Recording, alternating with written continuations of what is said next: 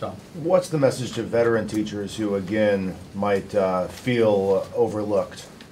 veteran teachers are going to receive the same $750 bonus that every other teacher receives.